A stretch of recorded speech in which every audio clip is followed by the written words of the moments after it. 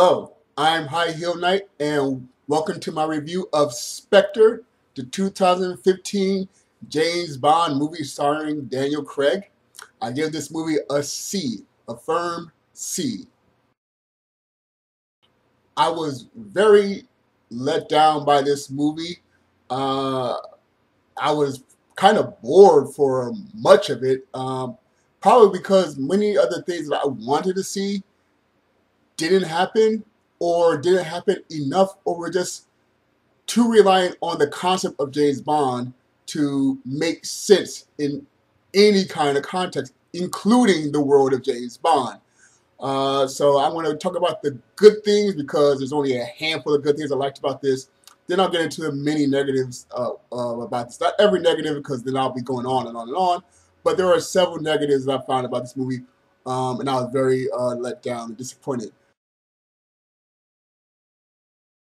So let me get into some of the things I liked about it. All right, first of all, the car, James Bond's car. They always got to show us some new car to promote the movie and sell. But the car looks very gorgeous. There's a very excellent chase scene through I believe it was Rome. It was pretty nice, pretty cool, and very funny. A lot of times it's more action oriented with these Daniel Craig movies and comedy, but in this one it was much more comedy based. So it was a nice, refreshing change. But yeah, that was pretty cool. The characters of I should say Mallory, the character that Ralph Fiennes plays.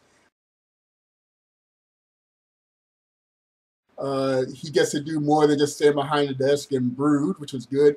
Q, and I find it ridiculous that you have this Q character who doesn't give out real gadgets. In this movie, he does give out a gadget, and it's very funny how that transpires, how James Bond gets the gadget and what they talk about what it does or doesn't do. But still, it's like, come on, what's the point of having the Q character? I mean, I know it's the 21st century. I know that technology is very different, and you need a tech guy there behind the scenes doing things on the computer, just like in Mission Impossible. You have the one character that just spends the majority of his time at a laptop or a computer or some of that. But still, why have the Q character if he's not going to really be making crazy gadgets? Okay, not to focus on gadgets and gizmos and things like that for your series overall. But I want a little more than what we got. We did get something. It's better than nothing, but still, it's certainly better than Skyfall, which was literally a gun and a radio. So Mallory gets to do a lot more. Q gets to do a little more. Moneypenny. She had a great introduction in Skyfall, and now in this movie, she's not used as much, but still she's used. And you get to see her at her home life, which was very fun and interesting.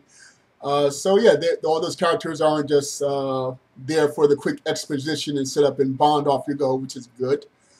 Oh, and even Classic in Dame Judi Dench, she has a quick cameo, post-mortem cameo as far as her character. James Bond gets instructions from M since upon her death, it's one of those, well, okay, in case I die here, you do this. So that's what he gets, and that's sort of what sets off the story. And this movie has an ending, as in Skyfall, they sort of reboot the brand. Casino Royale rebooted the Bond brand, and then Skyfall rebooted the Daniel Craig Bond brand.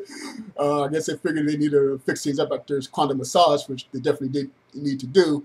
But yeah, this movie, James Bond retires again and goes off to hopefully, live happily ever after with this young lady, which doesn't make sense. I'll get to that a little later.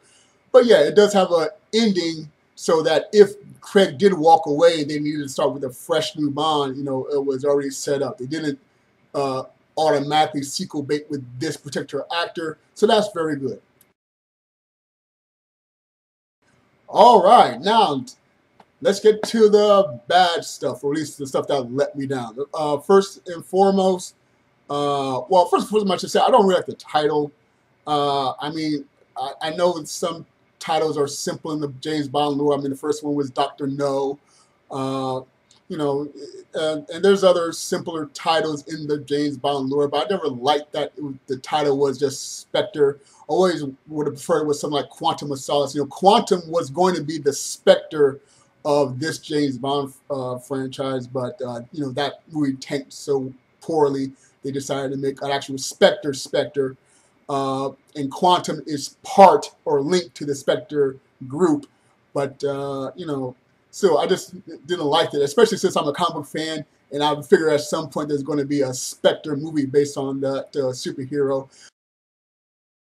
So I would prefer to have some type of adjective or special term with Spectre. So that's one thing. Another thing is, in this movie, Spectre doesn't mean anything. You know, and the classic Spectre meant something. Each letter meant something, with R being revenge. I always found it interesting that revenge was part of that big secret organization's name. But in this one, Spectre is just Spectre. You know, Spectre is just the big group. And it doesn't mean anything as far as the lettering. Maybe there was a scene that's supposed to have it, but it's not in there, and that's a big letdown. I mean, that's one of the things that makes Spectre interesting. Just like S.H.I.E.L.D., you know, even though you don't always say the whole letters of S.H.I.E.L.D., you know that they all mean something. And in the Iron Man film, it even makes fun of how it's this complicated set of words to form the S.H.I.E.L.D. So in Spectre, you know, there's this complicated thing that makes the word Spectre, but it's not in there. So that was a letdown. Great opening sequence, you know, opening sequence is fine, but the song for the movie is the Writing on the Wall by Sam Smith. And I'm sorry, it was just okay. It wasn't bad, but it was just okay. It's soft and, quite frankly, forgettable unless you're a Sam Smith fan. I'm not a Sam Smith fan. Not then against Sam Smith, I'm just saying I'm not a Sam Smith fan. Okay, Skyfall, love that from start to finish. The Quantum of Solace song, very cool entertainment. Casino Royale, fantastic.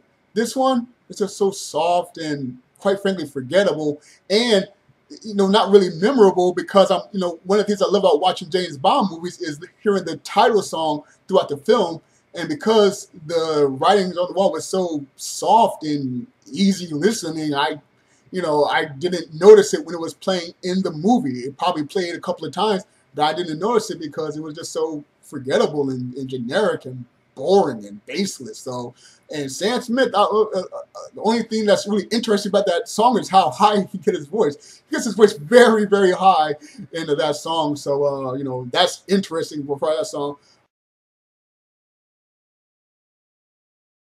One of the things that disappointed me was Dave Bautista's character, Hinks. Okay, I have a feeling that this character wouldn't be as important to the movie if it wasn't played by Dave Bautista, because this character is completely unamazing. He's just this big guy that says one word when he gets his comeuppance, but other than that, he doesn't say a word. He doesn't give orders. He doesn't say, you know, do this or that. He is totally forgettable. If it wasn't played for Dave Bautista, he would have just been some ordinary thug. And if it wasn't played by Dave Bautista, you know, if it got some type of UFC fighter or some other big guy like the next Arnold Schwarzenegger or something like that, that's the only reason why anyone remembers this character. This character's name isn't even said in the movie, which is Hinks, H-I-N-X. So I'm not even sure if I'm pronouncing that right. He has a great intro. Spectre is having a meeting. James Bond killed one of the main members of Spectre, so they need to replace it. So this one guy says, yeah, I want to be that spot. I want that spot. Then Blofeld, and yes, Blofeld is in this. I'll get to that also. Blofeld says, okay, who wants the spot?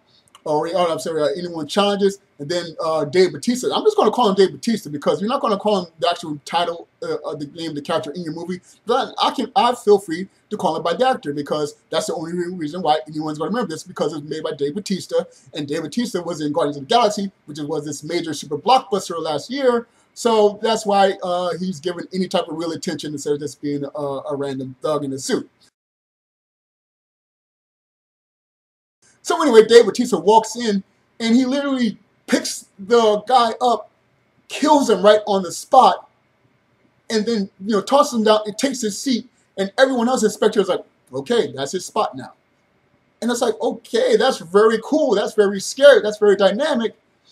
But if he's got that much clout to get literally a seat at the table just by going up and killing a guy, then he's going to be more than just a thug that goes around beating people up and kidnapping people. He's going to give out orders. He's going to make plans. He's going to scheme. He's going to manipulate. He's not just going to be some random thug, because the guy he replaced was clearly not some random thug. He was this old senior guy who's like, I'm going to do it right. No more amateur night. No, this is going to be serious. And then Bautista walks in, and he has these metal things on his fingertips, and he squeezes the guy's head, and he squeezes the guy's eye, and then snaps his neck. And it's like, that's really cool. And then after that, he's just a thug that chases Bond all over the world. Bond's doing his thing, and next thing you know, there's Dave Bautista. Oh, Bond's doing more of his thing. There's Dave Bautista. The big fight on the train. There's this wonderful fight on the train. This is a cool sequence. But it's like he gets his comeuppance, he gets defeated, and it's like you never see him again. And I'm thinking he's going to come one more time, because earlier in the movie, he went through the window of a car. Like there was this big chase sequence in the snowy mountains, which ends with Dave Bautista's character going through the windshield of a car, and he's still fine, and he gets back up. So I'm wondering, okay, is he a cyborg? Are those metal things part of some type of endoskeleton? Or is he just somehow this big tough guy that can somehow go through the front of a window and still get up and be a menace later on? It's never said. Maybe in the next movie his character will come back, and if it does, maybe that should say the character's name. But that's never explained. It's like Jaws. You knew. I mean, Jaws didn't say a word until the last moments of his other appearance, of his last appearance. But still, you got some personality from him. You got a little personality from Oddjob. Oddjob doesn't say anything, but he's introduced as Oddjob. You see what he can definitely do. He is a menace. He even when he fights James Bond, there's a bit of personality and a bit of teasing and a bit of banter. Where it's just Bautista just like it's just some silent guy who's big and beats people up. Oh, and that train sequence. The fight is ridiculous because they're just beating each other up all over the train. But as soon as Dave Bautista's character appears, everyone else in the train disappears. Like, where's the other people? What happened to the other people? Because before Dave Bautista's character comes in, James Bond is having a drink with the main lady of the story, and they have a toast, which means that the waiter just came and gave them their drinks. The scene opens up where the lady is coming in, and there's other people on in the dining car.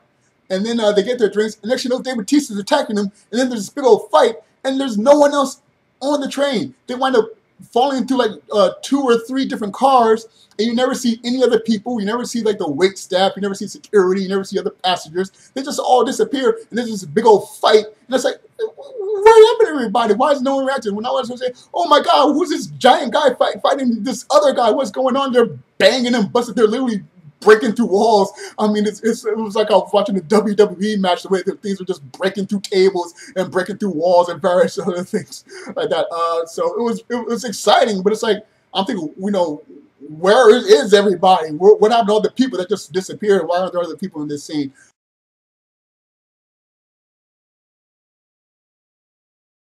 If it wasn't played by Dave Bautista, he's probably why he was given such a great intro and literally a seat at Spectre, the organization that's super important and super intelligence and super secrets, that he can have a major role in it yet not say a word. And he has some things on his fingertips that might or might not be cybernetic limbs, and he might be some type of robot or cyborg or something, but again, we don't know. So maybe it'll come up in the next movie, but if not, the only reason why anyone's going to remember this character at all is because it was played by Dave Bautista. I was expecting them to be like the next Mayday. Mayday played by the great Grace Jones, who was the lieutenant of Max Zorin, the Christopher Walken character. That was like my favorite James Bond movie. And yeah, he's not the next Mayday. He's not the next Stamper from the Pierce Bronson age. He is not the next Oddjob. He's not the next Jaws. He's just some big guy that was played by Dave Bautista, and that's the only reason why anyone's going to remember him. But moving on. The next was Monica Bellucci. Now, I'm happy anytime Monica Bellucci's on the screen, okay? So I knew she wouldn't have a major role in the movie, and that's fine. But in the movie, she plays the wife who becomes widow of one of the people that James Bond killed. James Bond kills the guy that M told him to kill, and M says, make sure you attend the funeral. He goes to the funeral, and he sees that the widow isn't fully mourning him. Like, you know, she's sort of sad, but, you know, she's not bawling her eyes out. So he introduces himself at the funeral, and then she goes away, and then she goes to her home, and she's expected to be killed by Spectre agents, but James Bond kills the Spectre agents, and she's like, well, why'd you do that? You know, you might as well get out of here. You know, all your best to do is 5 minutes. And then they wind up having sex. And now I know that James Bond is supposed to be able to seduce practically any woman, but he does actually seduce the women. You know, he talks to them, he, you know, plays tricks on them, he manipulates them, he flirts with them first, and, you know, seduces him. Even in the first Pierce Brosnan GoldenEye, there's a scene where he's driving the car, and he's being evaluated by this woman, and he's driving all crazy, and he gets wound up in this car race with this villainess, and the evaluation is like, no, stop this car, you're ridiculous, you're crazy. But throughout that scene, they're flirting with each other, or at least Bond is flirting with her, and she's just trying to hope that she survives. And at the end, like, he's like, you know, he leans over and he pops up, he has some champagne, and, you know, it gets into the seduction. But in here, Bond kills the two assassins. She goes into back into the house, like, you know, all you're doing is best 5 minutes. And Bond starts to pour a drink, like, you know, get out of here. And he just throws it down and starts pulling himself towards her, and just starts leaning up on her, and starts, you know, getting all close and manipulative and talking to her and kissing her, and then she starts kissing him. Now, it's set up that she and her husband had a strange relationship, that the husband was more dedicated to Spectre than her, but still, it's like, from the woman's perspective, this guy might be a maniac. This guy is nuts, and you are afraid for your life. You are expecting at any moment more Spectre agents to come kill you, yet you're about to go make out and then have sex with this guy you know zero about, other than he saved your life a moment ago. He could be another Spectre agent that just wants to seduce you before he kills you. He does approaches, you know, and gets up all on her body, and starts kissing her, starts undressing her, and, you know, they have sex, and it's like, that's not seduction. That's like porn. That's porn. Okay, you know, when the pizza guy or the delivery guy or whatever comes over, you know, I need my sink fixed, and, you know, he pulls out something. Oh, how can I ever repay you? Oh, I think I know a way. And that's practically what happens here. You know, hey, I saved your life. Oh, I might be killed in 5 minutes from now. Well, we better have a drink. Oh, you know, I didn't have much time with my husband. My husband was more dedicated to his work. Well, that's too bad for him. And then, I'm like, what?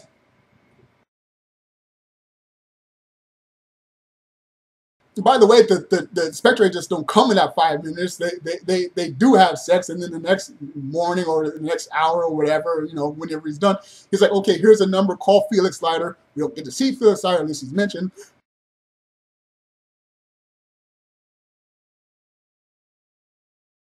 As far as we know, the Monica Bellucci character, maybe she lived to be protected by Felix Leiter. Maybe she got killed by the Spectre agents, who I guess were entrapped that whole time.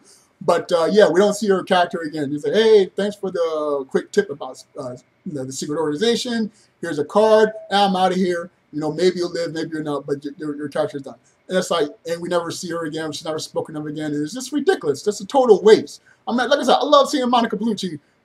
So I'm happy to see Monica Bellucci. But yeah, you know, it was just a waste. I wasn't suggesting that was a porn scene. Just banking on, well, he's James Bond. He can seduce any woman, but he does need to actually seduce them. Okay, that was a porn scene.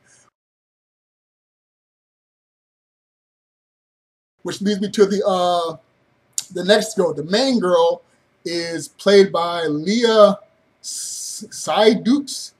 I don't know. I'm burning. I'm just terrible with that name. But anyway, she plays a character named Dr. Madeline Swan. And this person is actually the daughter of a different assassin of Spectre. James Bond goes to find a villain from one of the previous movies. The villain says, okay, he basically says, I'll help you as long as you protect my daughter. And he agrees to protect the daughter. The Spectre guy kills himself because he knows that any moment Spectre is going to kill him anyway. If Spectre doesn't kill him, he's going to stop a poison that Spectre set up for him to die slowly or whatever. It's something ridiculous. But anyway, okay, so she's the daughter of an assassin. So at first you don't know that she's capable of taking care of herself. You just figure this is just another little damsel in distress. But you learn that no, she knows how to handle a gun. She can take care of herself. She's not the level of James Bond or a secret agent, but she's not going to shy away from danger or anything like that. For some reason, the James Bond character and she fall in love, or at least she falls in love with him.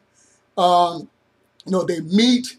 She's like, James Bond finds her, and she's like, how'd you find me? Get out of here before the Spectre agents come. The Spectre agents come. They try to kidnap her. James Bond saves her. That's the whole big chase sequence in the snowy plains. And then later on, they wind up on the train. And then they defeat Bautista together, and she's like, "Oh, what should we do now?" And the next scene, they're making out heavily. And okay, fine. Well, that makes a little more sense to James Bond. They actually spend some time together first before they hop into bed, or whatever type of bed is on the train.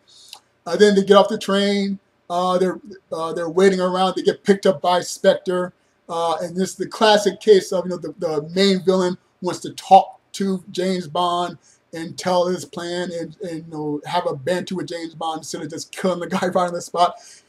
He takes James Bond and the girl to one of his secret big bases, and I do like the design of the base. That's actually one more positive I'll toss in there. That I like that there was a giant villain base. I miss those days and age of the giant villain base. He sort of had that in Skyfall with his super secret computer place, but no, I like the idea of a giant base with a bunch of henchmen and tech men and servicemen and women. There are a couple of service women in there. So that was a nice thing. And eventually, Blofeld starts torturing James Bond. And as she's being tortured, she runs over to him and like she thinks like, she's ready for him. And she says, "I love you." I'm like, what? Why do you love him? I mean, I know James Bond, like I said, the lure is he can seduce every woman, and a lot of women get seduced, but love, fall in love, why? There is no reason or setup in this movie to explain why they fall in love. I didn't really buy it in Casino Royale. At least in Casino Royale, Bond and Vesper spend time together. They banter. They learn about each other. Vesper gets attacked, and Bond consoles her in the shower. They actually interact, and you see it on screen, and you feel some type of tension and enjoyment between them. Of course, I also didn't, because, of course, it happens so fast, so that's one reason why I don't buy it. The other reason why is that this Vesper was also somehow protecting her boyfriend, so somehow she's in love with James Bond, even though she's also trying to protect her boyfriend. But anyway, the point is, there's build to explain why the Bond and Vesper fall for each other. Where in here, just like, okay, I met you out of nowhere, you saved my life, then you saved my life again, we had sex, and then we hang out this villain lair, and now all of a sudden I love you. And there's no real build up or banter or explanation with it. It just doesn't make any sense for her to be in love with him within the context that you see in the movie. So maybe there's like an extra hour to this where they actually do have some interactivity to explain why they fall for each other and fall in love with each other. And it's not the first time James Bond has been in love. I mean, on a Majesty's Secret Service, Bond falls in love and gets married. But again, there's build up with those characters. Here, there's no build up. She just falls in love with him.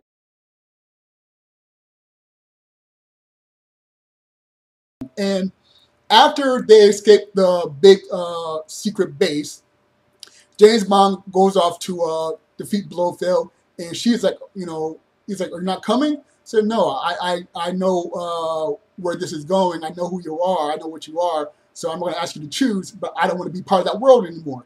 So it's like, okay, Bond has to decide, does he go out to Blofeld or does he stay with the girl? Of course, he goes out to Blofeld. He has to save the world and defeat the villain.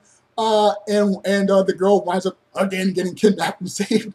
But at the end of the movie, he chooses to go off with her. Like, okay, once Blofeld is defeated, and the world is saved and everything, he decides to go off and live happily ever after, hopefully with this daughter of an assassin. The idea is that, okay, she's the daughter of an assassin, so she knows his world, she knows the secrets, or how tough it is to have that kind of lifestyle, so they'll be a good match for each other. But again, there's no build, there's no payoff for that relationship, especially since early in the movie, James Bond literally seduced some widow and kicked her to the curb and just said, "Hey, I'm not going to protect you. Call this number, and hopefully the Spectre agents won't get you before my buddy, my American agent, will somehow protect you in this European country." Or in past movies where James Bond, loves and leaves him, for some reason, this girl, he wants to go off and ride off into the sunset, and that just does not make any sense. So that's another big disappointment. The biggest disappointment would be Hans Blofeld, played by Christoph Waltz. Now, the character during promotion of the movies was said, like, no, he's not Blofeld. He's not Blofeld, even though it's Spectre, he's not Blofeld. But no, he is Blofeld. What happens is James Bond, when he was an orphan, he was taken in by like a neighbor or a family friend or somebody and raised for like 2 years. And that family friend also had a son named Franz Obenhauser or something like that. So they wound up knowing each other when they were kids. And this Franz Obenhauser apparently got jealous that his dad was having more love and attention for James Bond, winds up killing his dad, and then grows up and he changes his name to the Blofeld, the Ernst Starvel Blofeld. So he is Blofeld, he just that his character is also Franz Obenhauser or whatever.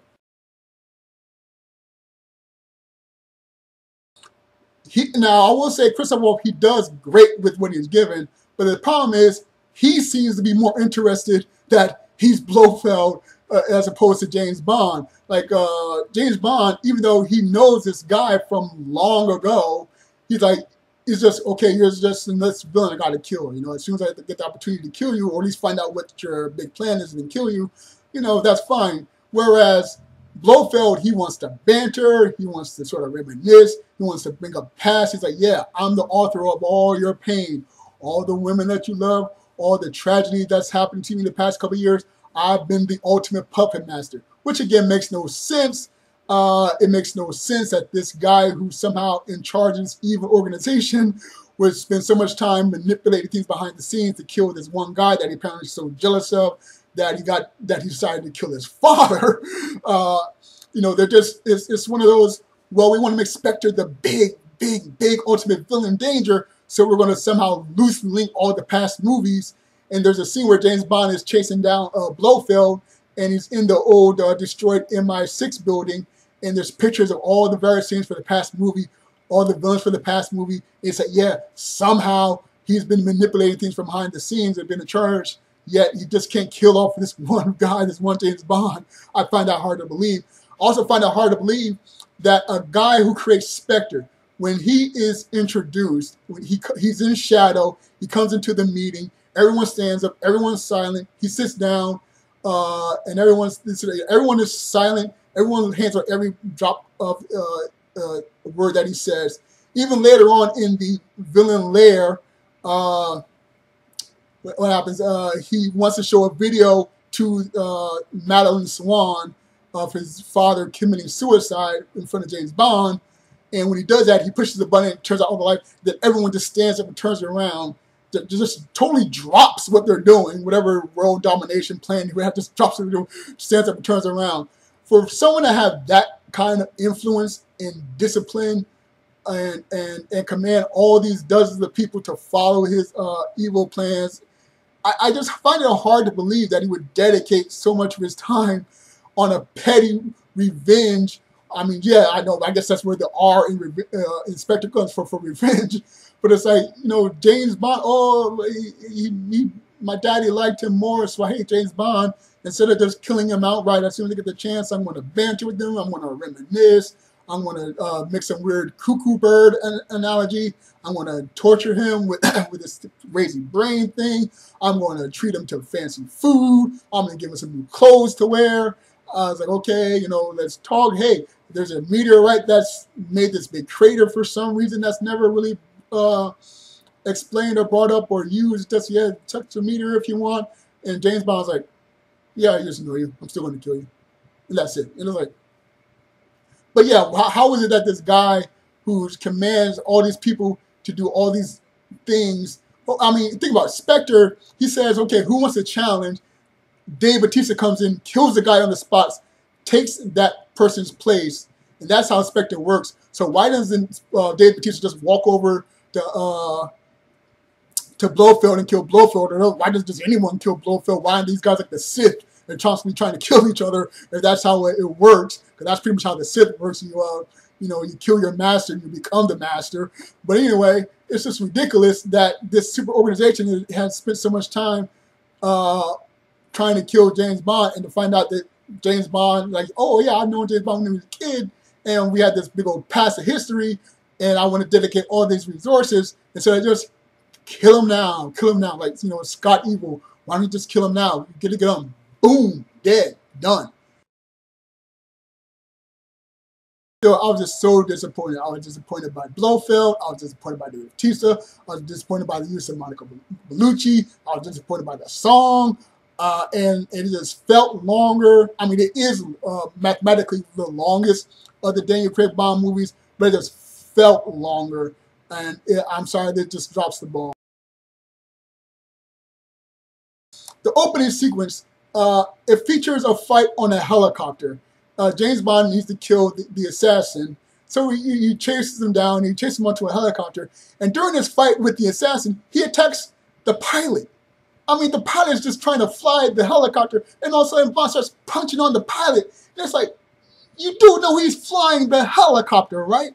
And so it winds up that the helicopter's turning and crazy and going on, and Bond is still fighting the assassin and fighting the helicopter guy. Like, every time he gets a chance, he attacks the helicopter guy. And then after he defeats the assassin, he doesn't, like, take out his gun or something, like land the helicopter, or, you know, I'm taking the helicopter, or, you know, or knocks out. He starts choking the guy. It's like, he's flying the helicopter. I know you're James Bond, but still, you are mortal. Okay, you will die if this thing crashes and blows up. Why are you attacking the helicopter pilot? Maybe he would land if you told him to, but, you know, all of a sudden you're attacking him, trying to kill him, and it's like, it's ridiculous. It's ridiculous that he's fighting the guy. It's ridiculous that this helicopter is bouncing all over the place. It's ridiculous that James Bond kills him. So yeah, it's just a mess. It's a case of they know what needs to be done. They have all the ingredients. Okay, we need hot chicks. We need seduction. We need a cool car chase. We need a cool car. They do have a gadget in it. They need some banter with Moneypenny. They need some banter with Q. They need a little banter with M.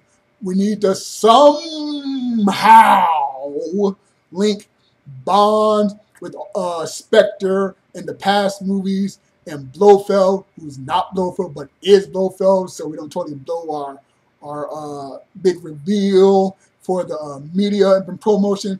But yeah, they have all the parts there, but it's just not enough. It's just the bare minimum. It's just bare basic. It's almost paint by numbers to a fault. And wrapping up this movie, Spectre gets a C. It's just okay.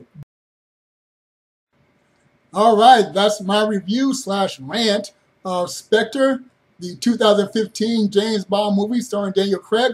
Hopefully the next one will be better, and maybe that'll just be the pattern of the Daniel Craig Bonds movies. Will be good, bad, good, bad. Hopefully next one good. In the meantime, I'm High Heel Knight. Please subscribe to my channel, and remember, find inspiration everywhere.